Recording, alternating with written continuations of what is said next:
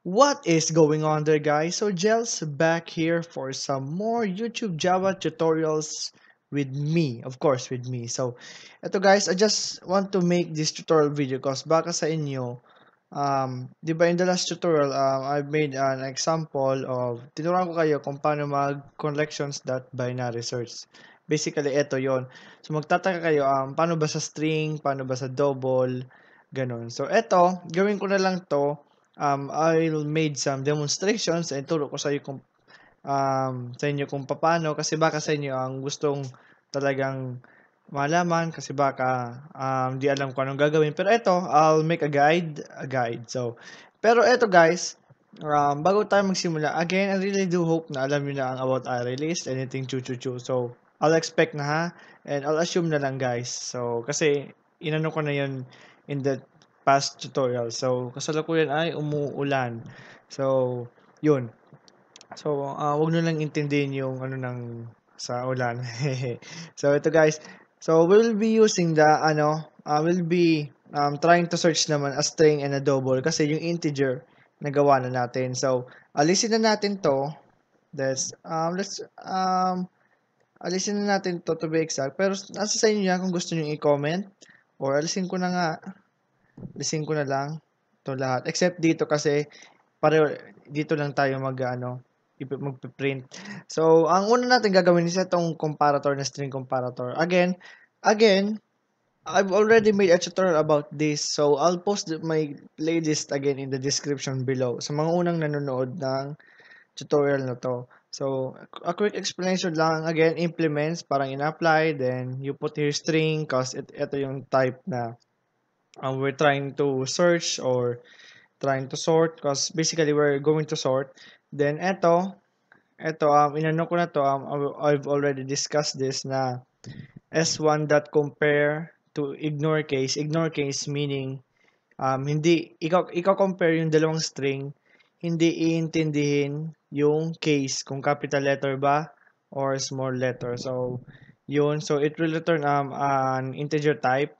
So, basically, for example, ang theory ko lang dito and malakas ang kutob ko na parang ganoon. Cause, for example, string 1 is, for example, nagsisimula sa letter W, then string 2, for example, nagsisimula sa letter A, for example, wax, then apple.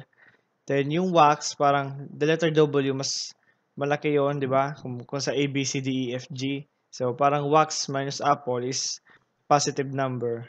So, ganun. Then, kaya siya once na nag-return yun ng positive number, parang it kinds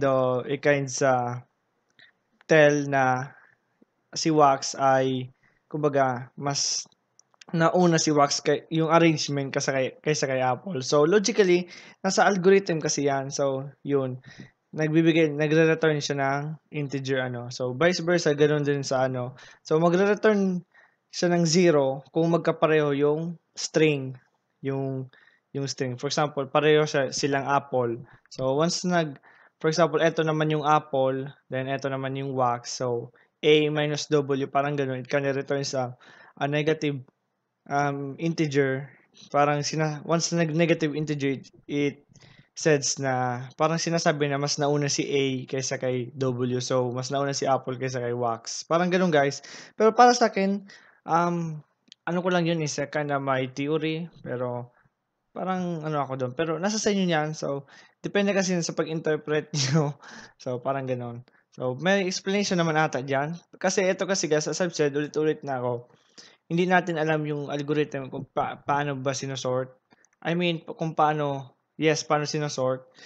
Pero we can search it in the internet kung gusto nyo. Pero, eto nga, we're giving it a comparator. So, yun. Pinapadali ng buhay natin, kumbaga, dahil sa mga built-in na mga functions dito sa Java. So, yun. Enough said. So, eto na, we will be making an array list of type string. Then let's just name it words. It's equal to new. Bakit array list? I mean string.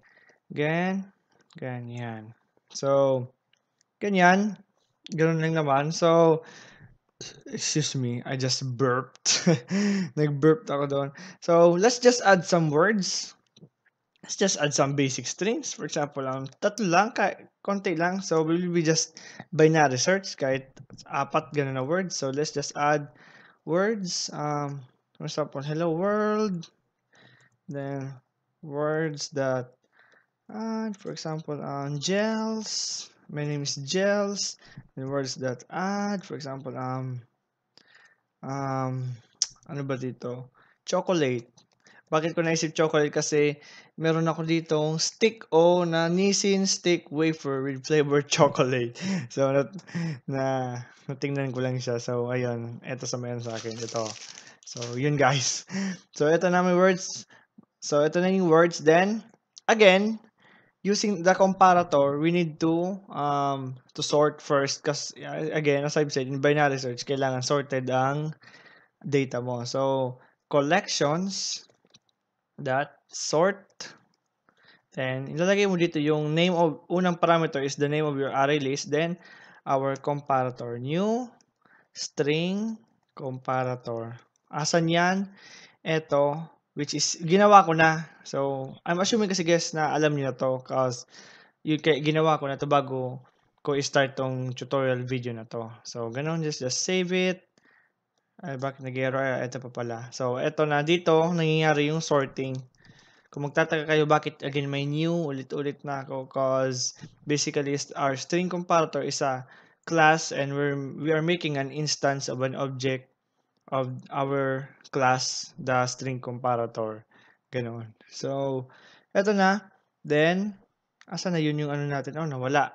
So, integer find. Ito lang yung ano natin, yung find, babasihan natin kung nahanap ba o hindi. Then, our integer, ay hindi, string key is equal. For example, ito yung hinahanap natin from our array list. So, kunwari, hanapin natin is gels. Ganyan. So, ito yung string na hinahanap natin. So, we will be saying na integer, again, kung napanood din yung tutorial ko about dito, sa integer. So, basically, alam nyo na to eh. Ang pinagkaiba lang naman is, pinalitan lang yung data types and yung comparator and yung data sa array list and yung mga dito na mga minor changes. Ganun lang naman, wala nang pinagkaiba. Pero I'm doing this para nga doon sa mga gustong kumbaga sigurado. So, ganun lang naman. So, okay lang, wala naman sa akin problema. So, ito na integer find. So, collections dot binary search. Then, una mong ilalagay sa parameter is yung words, yung name variable, reference variable of your array list. Then, the keyword, yung hinahanap mo, which is gels in our case. Then, your comparator, again, which is new string comparator. Kung if you are trying to search string, huwag kayong lalagay dito ng a double comparator, integer comparator. So basically, mag-error message naman yan. So, common sense. Common sense. So, dito, let's just type string, then %s, which is our key, was, then, ang maging value nitong our format specifier, if kung ang find is less than 0, meaning, kung less than 0 ba siya? Pag less than 0, meaning negative, meaning hindi nahanap. So, pag nag-true yun, pag nag-true to, so, ito yung gagawin, which is not, meaning hindi nahanap yung hinahanap natin. Pag nag-false, meaning, pag nag-false to, it means na positive yung integer find natin, which basically, the collections.binarySearch returns the number of index na hinahanap. Ay, ang ibig kong sabihin nun is, for example, itong gels, hinahanap natin siya, i-return niya yung index number niya. For example, ano ba yon? So, 0, 1, 2. So, the index number of gels is 0, 1, 2. So, again, I've already discussed it. Diniscuss ko na yan. Pang ilang beses ko nang inulit. So, index number yung parang lugar niya sa array list, kumbaga yun. Yung index nga, kaya nga index. So, it just returns the index number. So, ganon. So, which is logically a positive number. Ganon. So, pag nag-true, I mean, pag false, which is a positive number si find. Ito lang, blank space lang ipiprint niya. So, ito na. Double check. Nawalan ako ng hininga. So, double check. Tama ba? So, let's do this. Run file. So, string gels was found. So, for example, lagyan natin si chocolate. Ganyan. Was found. May chocolate. Ito yung chocolate. Ito. So, dagdagan natin yung chocolates. So, string chocolates was not found. Kasi wala naman siya dito. Wala naman na chocolates dito. Chocolate lang. So, ganun lang naman guys. Again, inulit ko na to. Sinabi ko na sa tutorial ko before this na kung gusto nyo ano lang yung data type, I mean, ibang data type, kasi sa unang tutorial ko, integer kasi yon. All you have to do is just change the comparator, the data, the data type, probably ito kasi reference variable, pero it's a good programming practice na ang tawag yan. Yes, mas mabuti yan cause what if kung double yung data type mo dito, double yung data type mo sa array list mo, then ang reference variable mo is words. Hindi naman mali yun actually, pero kumbaga it's a good programming practice to be specific sa mga reference variable mo rin. Para kumbaga hindi nakakalito, kumbaga. So, ganun lang naman. Pero nasa sa inyo yan.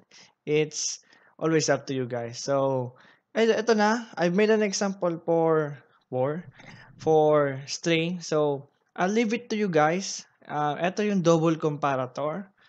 So, again, ulitin ko, all you have to do is just change the data type, the data, yung mga laman, then yung hinahanap nyo, then ito, change that, then just change the comparator. Ganun lang naman.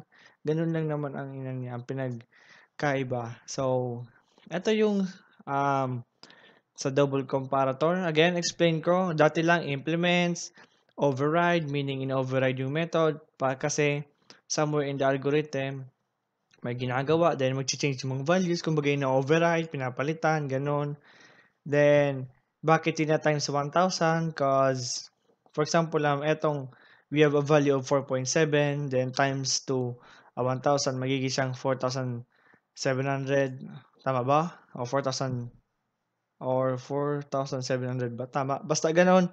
It kinda, kumbaga naalis yung decimal places, pero deep inside, it's still considered as a double.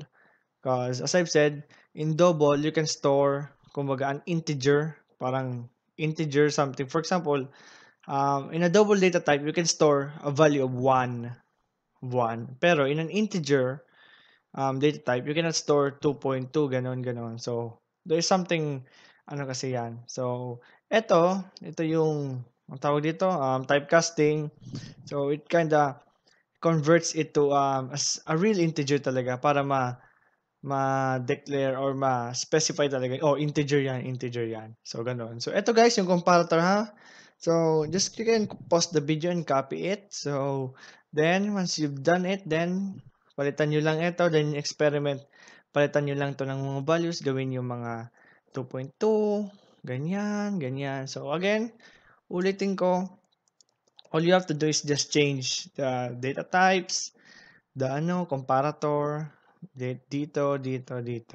So, ganun lang naman guys.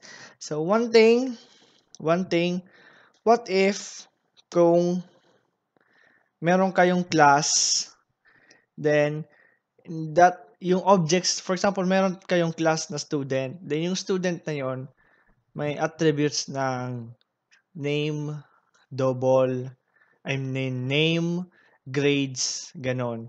So, you want to search yung objects na yun by the grades. Again, same lang, pareho. All you have to do, excuse me, all you have to do is use the dot operator, the getter and the setter. So, what do I mean by that? For example, dito kasi yan. So, for example, meron kayong ditong, for example, student to. Student. So, hayaan nyo lang guys yung error. So, student. So, Dito, student yan. Oops. So, student yan. For example, the student. So, all you have to do is use the dito, kunwari dito na lang. So, for example, return S1 dot, then you will access the getter. For example, kung anong gusto mong hanapin or yes, kung anong gusto mong hanapin from that object or from that class. So, for example, get grade, yung getter nyo doon, or I mean, again, string pala to. So, get name, then dot compare. So, lalabas yan once you've made it. So, ito kasi wala naman akong linagay dito kasi kaya siya lumalabas ng error. Pero, once you try it, gagana yan. So, again guys, etong sinasabi ko to, meron ako nito actually tutorial video na ina-apply yung objects na sinosort. For example, yung meron tayong class na student, then nag-add tayo ng objects ng student sa array list natin, of course, of type student, then isa-sort yon by, for example, by their grade, by their name, which is alphabetically, and by their age.